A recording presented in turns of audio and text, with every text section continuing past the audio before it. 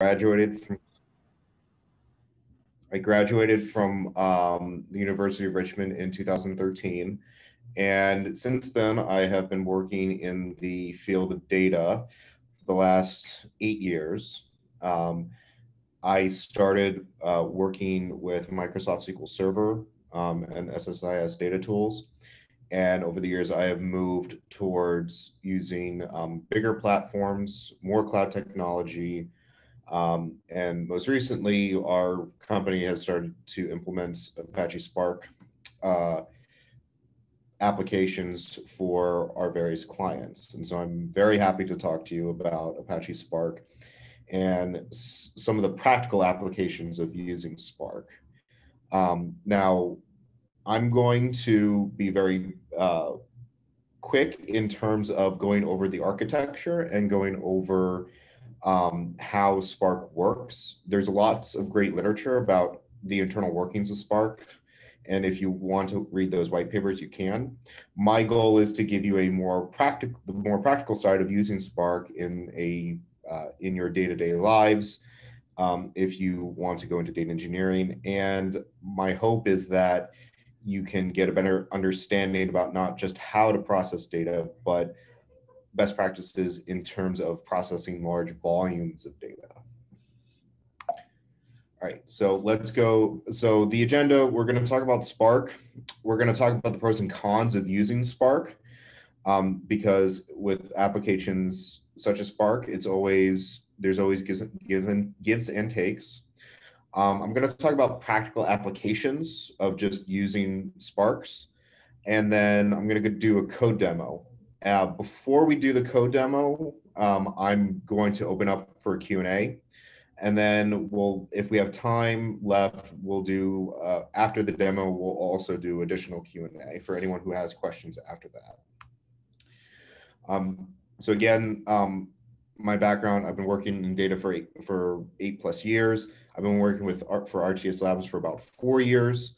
And I'm proficient in Python, SQL, Postgres, MySQL, and other cloud technologies, including Azure and AWS, with a little bit of work in Google Cloud. So let's talk about what Apache Spark is. So Apache Spark is the latest big platform for processing data at large scales. It's a unified analytics engine, which means that it can basically talk to many different data sources and can facilitate a unified way for multiple engineers, multiple data scientists to work within a single platform. The reason why Apache Spark is so popular these days is because it's supported by high-level APIs that can be written in Java, Python, Scala, and R. And the other reason why it's very popular is because it basically has a built-in task manager, which I'll go into a little bit deeper into the program. But basically, if you give it an order, it will figure out before it runs the process the best way to execute it internally within the cluster that you've set up. In addition to having the high-level APIs, they have also high-level tools. So the four most popular ones are GraphX, Spark SQL, Spark Streaming, and Machine Learning Library. For those of you who don't know what GraphX is, that's basically for 3D imaging and processing. And Spark Streaming is for interacting with streaming sources, such as Kafka or AWS Firehose. And obviously, Machine Learning Library is for machine learning. Apache Spark is written in Scala, which runs on a Java virtual machine. So it's supported in Windows, Unix, and Docker. And currently, the latest version is 3.1.2. So that just gives you a broad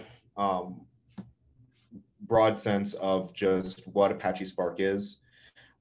It's really just, at the end of the day, it's just a program to help you run data processes.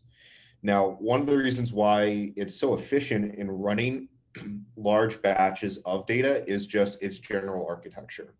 So in the same way that you would want to process items in small batches rather than just going and doing it in one big foul swoop, Spark handles your data in small batches.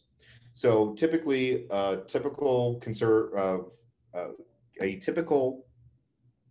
cluster will have a master drive, master server, and then it will have several different workers below it. And basically, the master's job is to coordinate work that is moving between the nodes. And what will happen is if you give Spark a CSV to process, what it will do is it will break down that CSV into smaller chunks and it will distribute it amongst the various workers. And so the beauty about Spark is that, let's say that you say, I want to clean up this data row. I want to remove all of the leading and trailing blank spaces. When you give it that command, it doesn't go one by one through each row to actually execute its order. What it will do is it will break your CSV or your data set into smaller chunks, and it will run that command against all the other smaller chunks and then bring them back together in one final data set.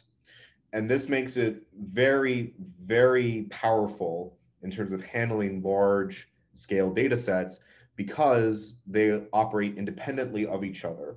Whereas a technology like Hadoop requires you to actually coordinate between the workers. So, and this was something that was very important at the start of Spark when they came out with version 1, is the idea of the master node handling coordination between all the workers. Before that, you would have to either process it as one large data set, or you would have to split the data set up by yourself and then process it one by one. So Spark gets rid of all of those complexities and it just does it for you in the back end. Spark itself, it's really powerful because you can basically connect to any sort of big data source or even small data source in the current marketplace. So starting at the top left of the screen, starting with Kafka.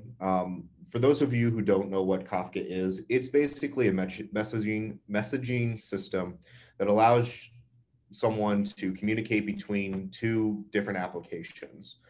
And this is what comes up with like live streaming, for example, stock prices. If you ever watch the stock market and you see it going tracking up and down, well, those messages have to come from somewhere.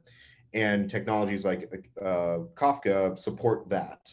So Spark can tap into those live streams and basically pull data and do data execution.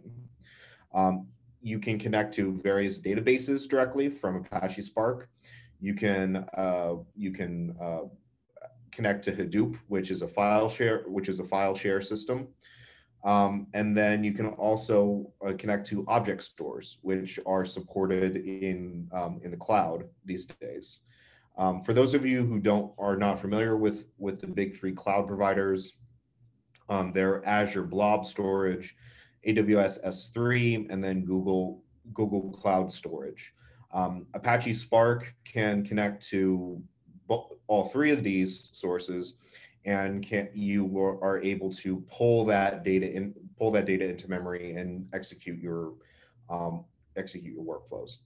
And then obviously the bigger database technologies such as Redshift and Google BigQuery are also available as data sources and as well as data endpoints. So I know I'm moving really fast through this, and hopefully with your questions, we can get into the more nitty-gritty details. And I know it's a lot of information thrown at you, but it's really important to understand pros and cons of using Spark. Spark is has a lot of positives. It's very fast. It's very easy to use when you're using the high level APIs. It's multilingual, which means teams that are used to writing in Java can write their processes in Java. If you're familiar with Python, you can write it in Python. You can support big data initiatives, and you can scale your Spark cluster to support larger and larger data sets. Now, there are issues with this. Because Scala or because Spark is written in a Java virtual machine, that it means that it's dependent on understanding how to run and maintain a Java virtual machine. These days, you can spin up your own a Spark cluster using services on cloud providers. But the problem with that is that Apache Spark the latest version is 3.1.2, and most big companies such as Google or Amazon only allow you to run by default version 2, the latest version of version 2.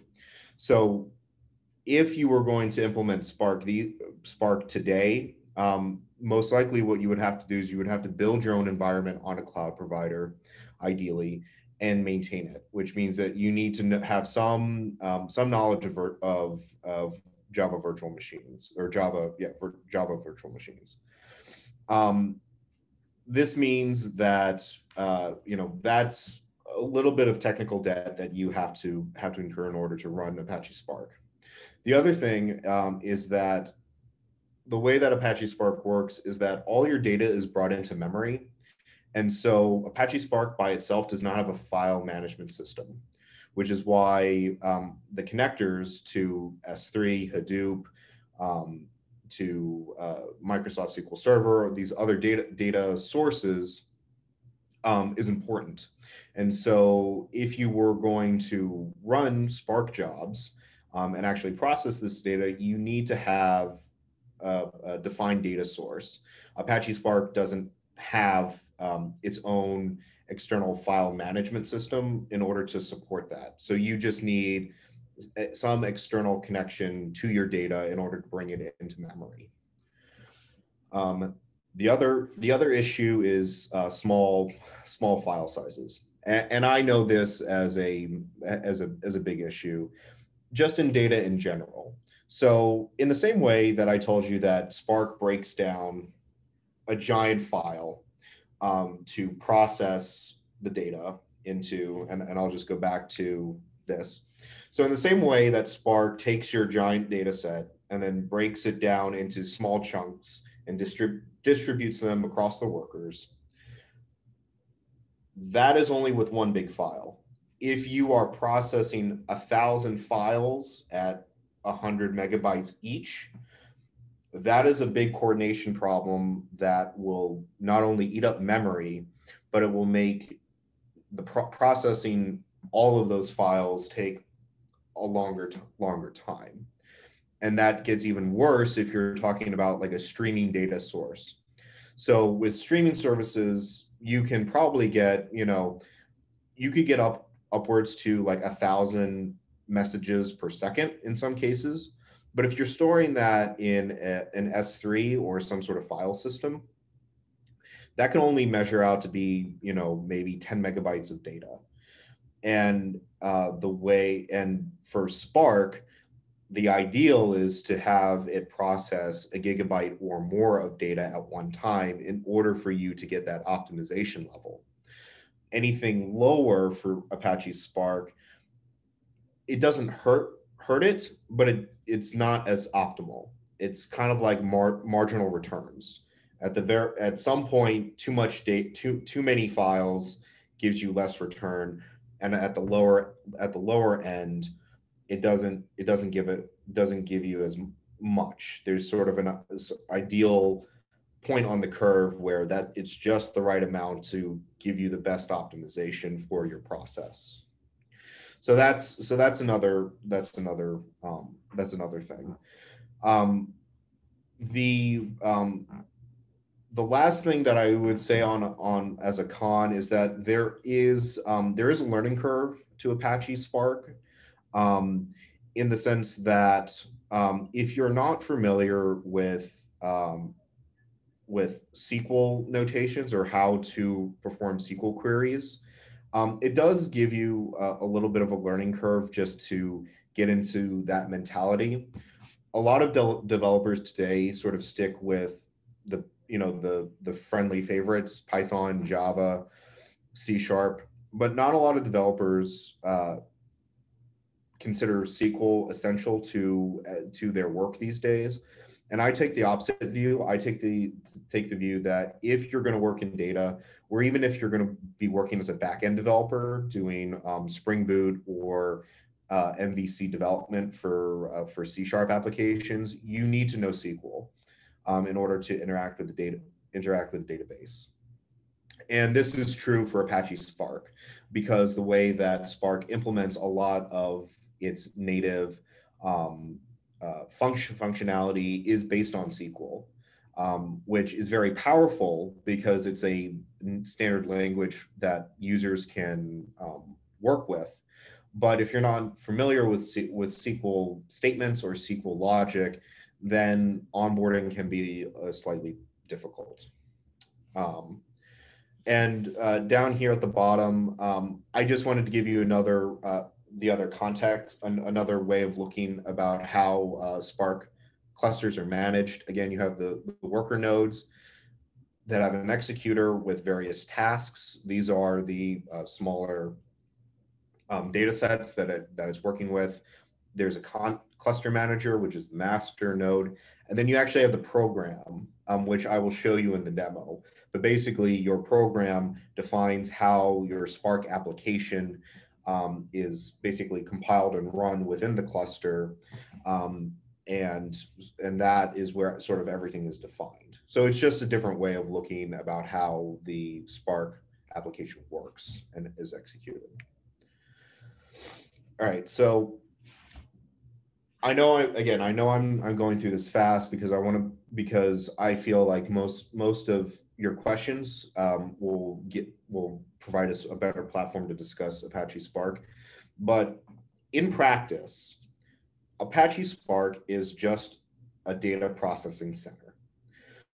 It has great orchestration within the tool and within the application that you code.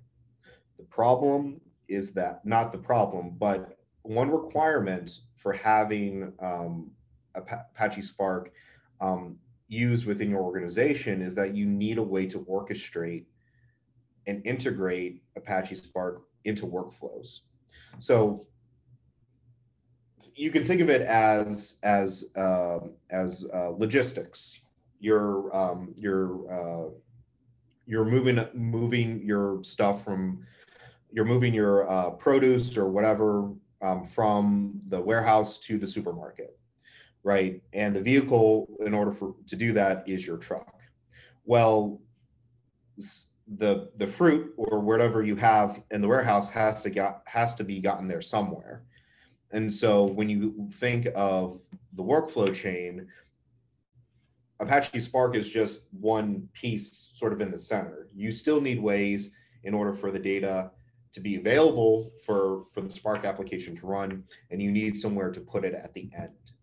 And so just having Apache Spark as a cluster is just a cluster. It will just sit there. And unless you have a way to make the data available through object storage or file system, execute it and put it somewhere, you can't do anything else. So again, you just need some sort of orchestration tool to do it. In most cases, what that will mean is you being on your laptop and you hitting enter to run your process. But if you're going to do something more sophisticated, then it's important for you to have those tools in order for things to work. I saw there was a question. I'm almost done with this piece, and we'll get to that right away. Um, um, the other thing is, again, Apache Spark is offered in most cloud providers. The issue that we often see in the field is that they're running version 2, whereas the latest version is version 3. And that's a major release. And so version 3 has better optimization, better standards for the higher APIs, and just provides more functionality. And so there are third-party platforms such as Databricks and Data Mechanics that will allow you to run newer versions and will provide you with different ways of executing Apache Spark. The other thing that you can do if you just want to run it locally is you can build your own cluster with Docker, which is actually something that I recommend as a way to do implementation locally, because Docker puts everything in isolation. You create a small virtual cluster within your machine that is not attached to the OS, and it just allows you to work with Apache Spark in a more intimate way and actually configure the way that you want it to. So in practice, what we've seen with most of our clients these days is that if they need to run Apache Spark, what they will typically do is that they will run their own custom clusters to not only manage costs, but to also manage the environment.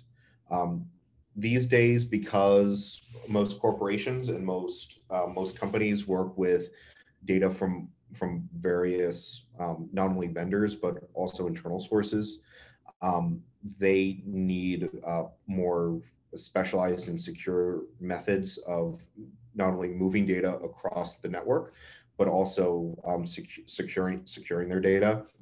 And while the cloud providers can offer you tools, what we find is that managing your own cluster, while it has a big upfront cost, has lower downstream or continual costs to not only yourself, but also to the client. There are a few things that I do want to say about Apache Spark in practice. If you go through the literature, you will see that there's low APIs and high APIs.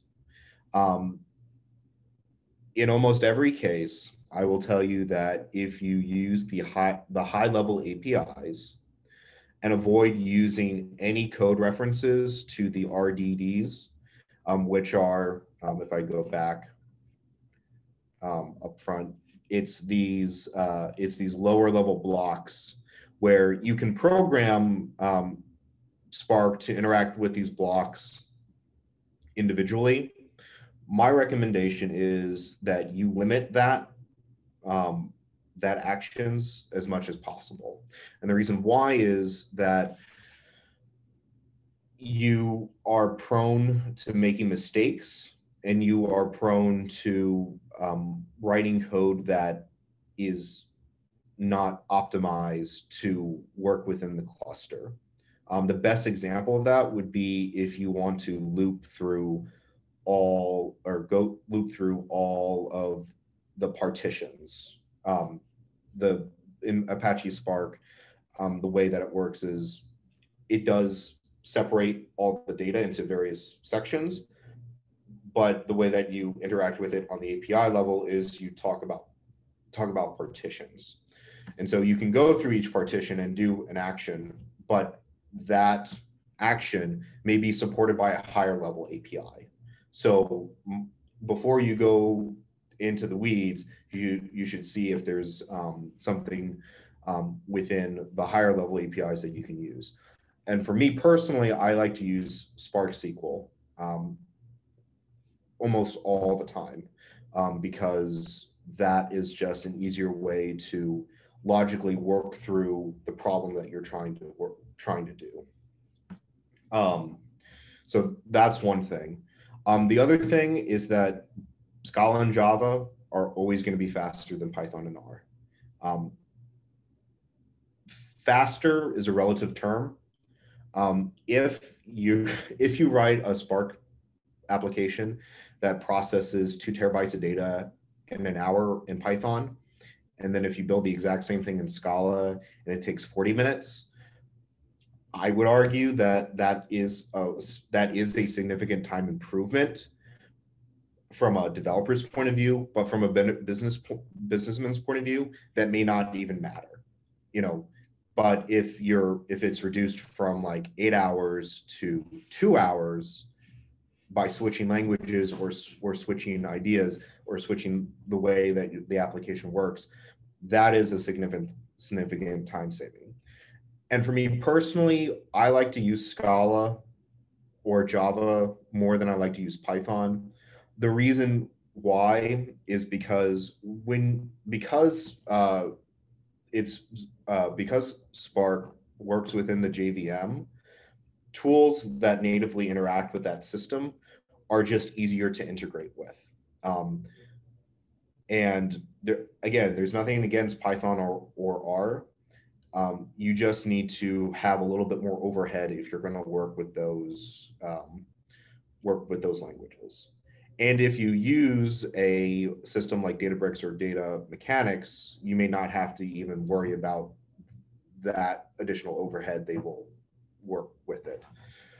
And the last thing that I will say is that in practice, don't be lazy about your programming, specifically around data types.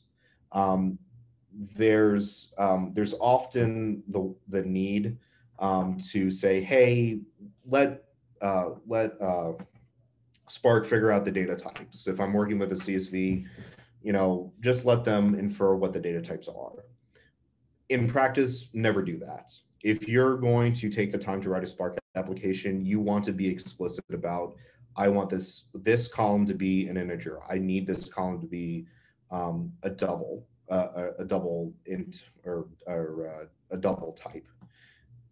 Be explicit, because not only will that add additional performance to your work, it will also let you be. It won't break your programming, because if you, for example, have a date native, and if you don't specify it, well, Spark may not bring it in as a date. It may bring it in as a string. And if you ask it to parse that column as a date, what it may have to do under the hood is convert it into a date beforehand and then do the parsing. So being explicit about what you want your data types to be will always save you time in the end. I'm not going to go into this as huge detail, but this is an example of the data pipeline orchestration that I talked to you about. So in this example, the data lake is in S3. You're processing it with Apache Spark, and then you're pushing it to some sort of warehouse. And underlying everything is Apache Airflow. If you don't know what Apache Airflow is, it's just an orchestration tool written in Python. And what it will help you do is coordinate movement of the data or movement of a workflow from point A to point B. Again, as you can see, if you only had Apache Spark in the middle, you could press enter and have it do this. But with Apache Airflow or some other orchestration tool, you can schedule it to run. You can write error messages. You can handle exceptions, so on and so forth. So this is just a small example of a pipeline. Okay. This is the part where it's Q&A. I'm going to stop sharing my screen at this moment so that I can go to your questions. I have one question already here. I'm going to open it up. Please submit your questions through the Q&A chat window. I will go through it. Whoever raised your hand, I guess. Would you like me to? Yes, go ahead. For the person who raised their hand, since we have 12 participants, I think we could have a broader discussion. Whoever raised their hand, can you do that again? Because I don't see it anymore. Great. I thought I saw someone raise their hand. Maybe I'm wrong. Maybe I was wrong about that. Maybe we can answer the Q&A question first, and Yeah, then we can okay. do How that. are SQL injections affected by Apache Spark? So are you talking about SQL, James, are you talking about SQL injections in terms of like a hack into Apache Spark, or are you talking about SQL injections just as part of programming?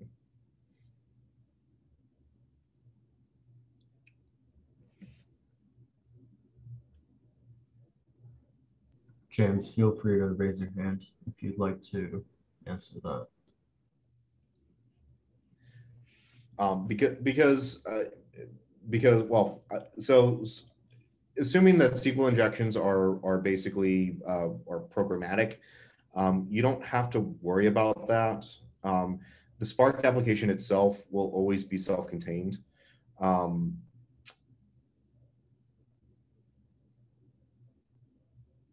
Oh, well, so for SQL injections, that's mostly done against applications, um, specifically for data and for data integrity. It's more important to secure your website against the SQL injections and attacks. For the Spark, the reason why I talk about Spark SQL is mostly in the sense that it allows you to interact with your data using SQL statements, which I will show you on the code demo as just a way to work with the data specifically. Are there any other questions at this time? If not, I'll move on. Front-end development tech stack, mostly compatible. So, with Apache Spark, if you wanted to integrate it with with an application, the way that you would actually do it is probably so the way that I would recommend to do it from a front end side is you need a back end integration. So I believe that with Spring Boot, you can interact with Apache Spark, because essentially it's just a cluster. It has its own, in the documentation, there's high level API, not high level, but there are ways that you can connect to clusters in order to run it. So for example, if your Apache Spark is managed on Databricks, Databricks itself is a SaaS product and has its own APIs. So from a front end perspective, you could probably hit those APIs directly in order to run your work. I would avoid from like a front end development standpoint hitting a Spark cluster. The only reason why is that you're not guaranteed a reasonable rate of return. It could take you several minutes in order to do it. Hey May, so learning Apache Spark. So one of the best resources would be the Apache Spark website itself. We can send out some learning materials after this. Specifically, I can send it to CodeDay, and they can send it to all participants on this webinar. But the website itself is probably the best. Stack Overflow is always a great resource, and there are several books that you can order off of Amazon or Barnes and Noble in order to get started. To be honest, if you want to learn Apache Spark itself, you can learn the syntax, but it's always good to apply it to a problem. A lot of data issues, or the reason why that data engineering or data science is hard to get into is because from a practical standpoint, you need to find an issue where you can actually showcase your skills. my recommendation, which is actually what I'll show you in the code demo, is there are a lot of open data sources through both Azure Cloud and AWS. And my favorite data set to work with in order to actually do interactive learning is the New York City taxi data. And I think that's a good segue into the code demo, because that data set is free to the public and you could do whatever you want with it. And then that will give you a good platform in order to start building Spark applications and working with large amounts of data if you choose to. So let me go ahead and boot up my my code demo. I've written this in Python. I have gone through and tried to make this as simple as possible in order for everyone to sort of understand what's going on. So actually, let's start with the data itself. So as I was saying, the New York City taxi data is a great resource because they make their taxi trip data available to everyone. You can download CSVs directly from the internet, and it's just it's a great data set just to start working with. And so for this demo, what I've done is I have gotten all the data sets from 2020. This year, due to COVID, it was a much lighter year, so the files themselves are much smaller. But even so, what I've done is I've compressed them using gzip, which would be what I recommend you do anytime you work with data localized. If you have the ability to compress it, do so. It saves on space. And in a practical setting, if you have a large amount of data, if you have terabytes of data, you would want to compress that in order to save space. So this is one data set. The other data set is this lookup data set, which I can show you here briefly. So they have, like with any data set, they don't give you all the values. They usually represent, for example, in this case, location ID with an integer. And so this is a mapping document that will tell you that location ID 1, if you see that within your data set, that will be Newark. Right here, if it's 9, this is Queens in the borough zone, and so on and so forth. So I have these two data sets, and these are the two data sets that I'll be working with in the demo. So first and foremost, we have our main Python application.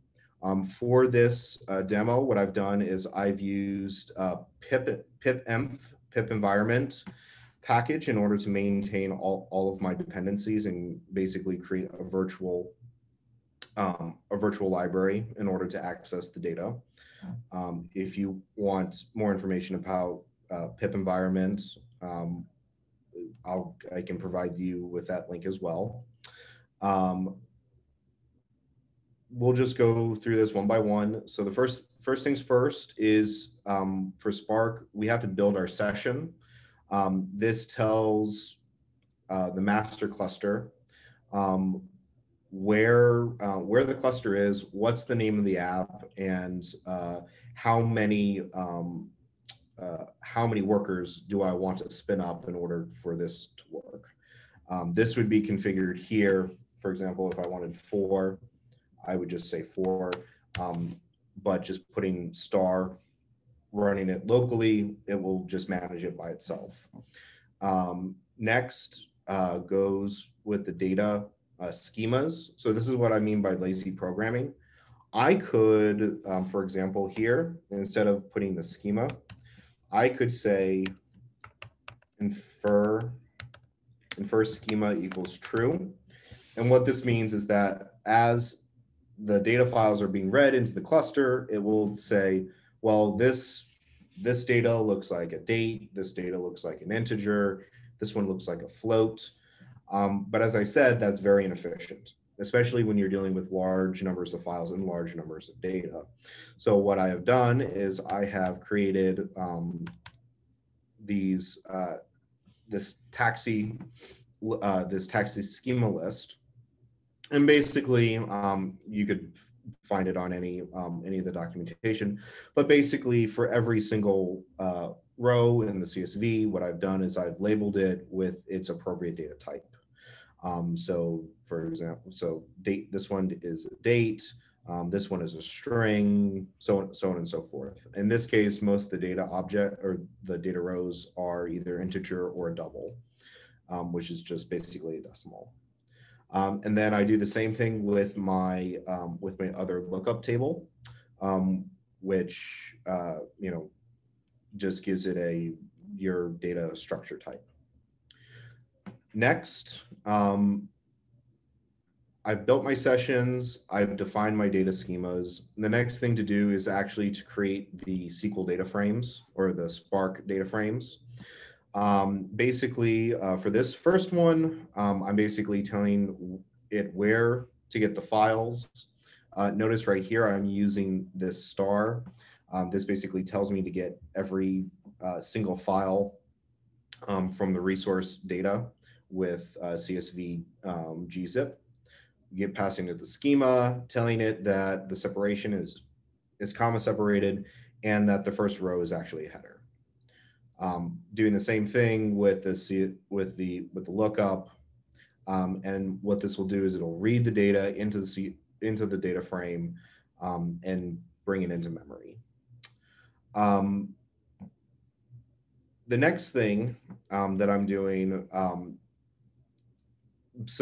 which you could think of it this way: you're bringing everything from Spark into memory.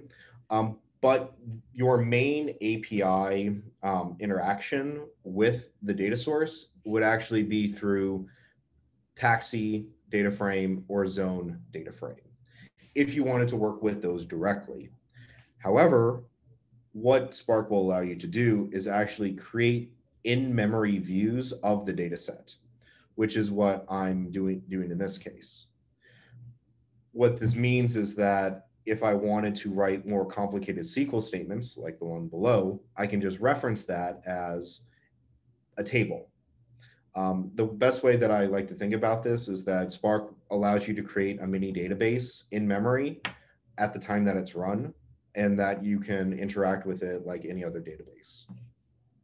So what I do in this case is I create the data frame and the zone, and I put it into a temporary view, label it taxi and zone, and then I basically run my custom custom SQL Spark statement.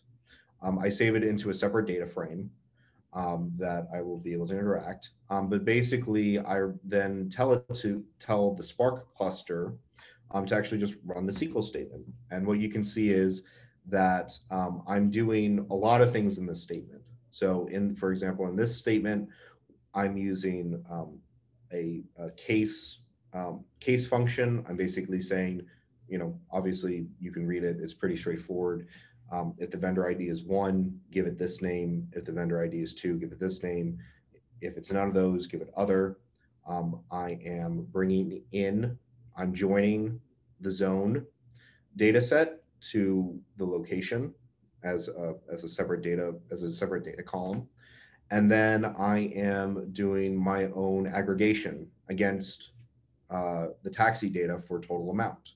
And I'm renaming it total revenue.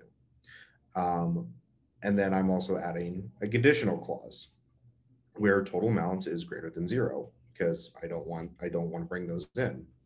And then I'm doing a grouping for my aggregation, and then I'm giving it an order.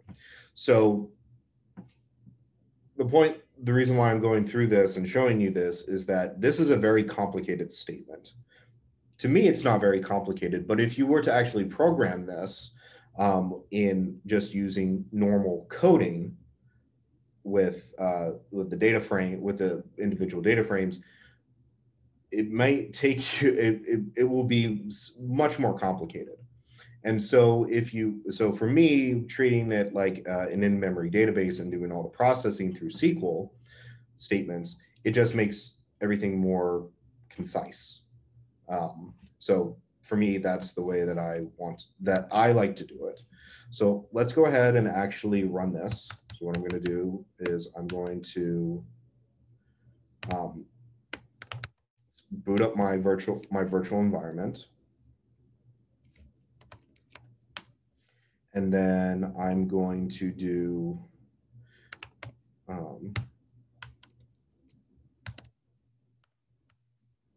Spark submit. I'm going to submit, and I'm going to submit. I forgot, it doesn't support. One thing that you should know is that if you're working in the virtual environment, things that you've already installed at the higher level may not come past. But as you can see, as I'm writing this out, you can see from the command line, it's processing the data in various steps. Spark does come with a okay UI that if you were to actually run this in a production setting that you could access and you could see it visually. Personally, I don't think it gives you that much value, but it's there. So as you can see at the very end, I get my results that are printed out here, and I've actually got this as a bigger one. So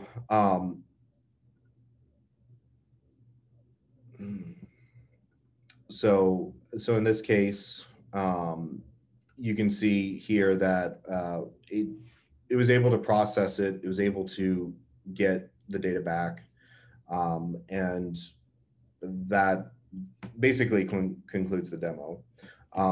But from this standpoint, you can see that it was able to process all the files that I needed to. I was able to interact and combine the data in the way that I wanted to. And then I was able to get results. If I wanted to, I could tell Spark to actually write this to an S3 location or some other file management system in order to save it, and it could be accessed by others. I could also tell it to write it as a different file format. So for example, I could have told it to write it as a gzip, a CSV gzip format, or I could tell it to run it as a Parquet. There's many different ways that you could tell it to process and export the data. So that's my demo. I'll also make this code base available to us after this presentation if you would like to use it. I will open it again to various questions for anyone who wants to ask in the next for the final 7 minutes. If you want to ask me other questions outside of the webinar, go ahead. You could always, I think they'll provide my LinkedIn information that you could get a hold of me through questions. Thank you so much for the presentation. But yes, the LinkedIn will be in the description area. So that page that you guys signed up for this talk on the labs.codeday.org website. If it's not there or you can't find it, feel free to DM me on Slack. Again, my name is Albert. If you guys have any questions, feel free to raise your hand or ask in the Q&A. We'll wait a little to see if they have any more questions. You don't have to ask me about Spark. I'm happy to answer any other data questions that you might have. Apache Spark is just one component of a large field. So if you have any other general data questions, I would also be happy to answer those as well.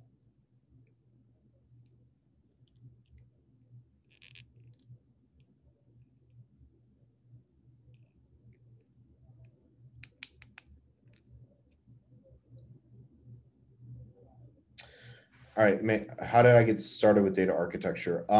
So honestly, it was kind of by accident.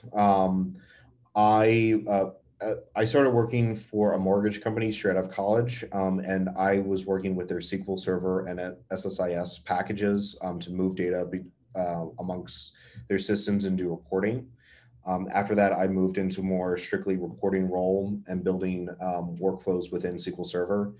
At my current job within RTS, we had a bigger portfolio of data projects. And so by necessity, I had to start building workflows and other cloud architecture in order to support our clients. Um, what most people do in terms of data architect is they start by being data engineers, and then as you gain more experience, you move out of the data engineering role and you become more of a data architect. Um, it's being a data architect is it's a very difficult job, mostly because you're not only dealing with technology, but you're also dealing with the business side of the equation as well. Um, and really, the only way that you can have appreciation for both is if you actually are doing a lot of data engineering work with clients, understanding how data moves between systems, understanding what some of the pitfalls of working with data are, specifically with specifically today with cloud technology, um, and also just how to deliver to clients. Because in most cases, uh, client or your clients or whoever you're working with the data want to have it presented to them in some way that is usable in their daily lives and daily jobs. And so just getting that experience right off the bat is difficult if you're just really green.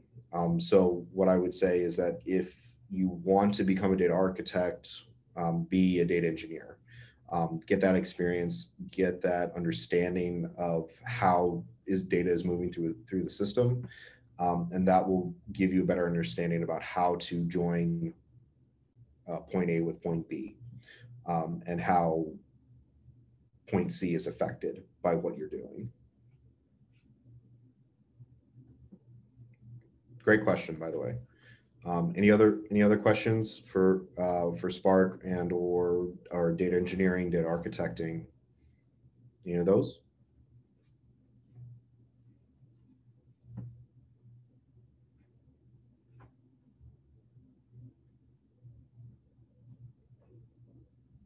Okay.